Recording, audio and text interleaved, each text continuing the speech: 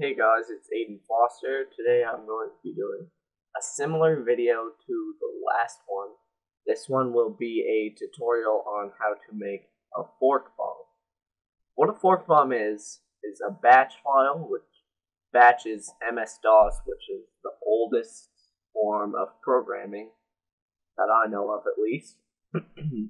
What this batch file does is opens itself repeatedly in a loop forever, well, until your system crashes and shuts down. This isn't harmful, it just will really piss off whoever you're doing it to.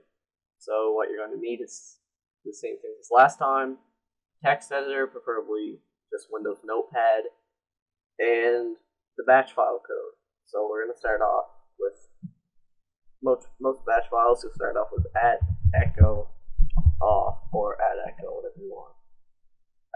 You have to keep it off for this one, but it doesn't matter. Start example.dat.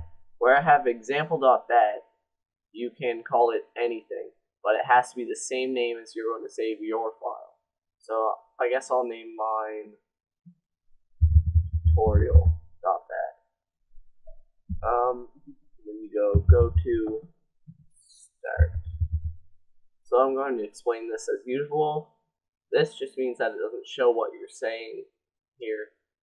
This is what this goes to. So it goes here and then does that again. And this is what it's doing. It's starting this file over and over again. So what we're going to do now is save it as whatever your name was, and it has to be .dat, so tutorial.dat. Even though it would be for educational purposes, I'm not going to open this file. I'm just going to let you guys experiment and do it on your friends' computers or at school. That's about it. Thank you for watching. Please subscribe if you'd like more videos like this or any suggestions. If you'd like to see something, you can message me and tell it. But for now, I'm going to go.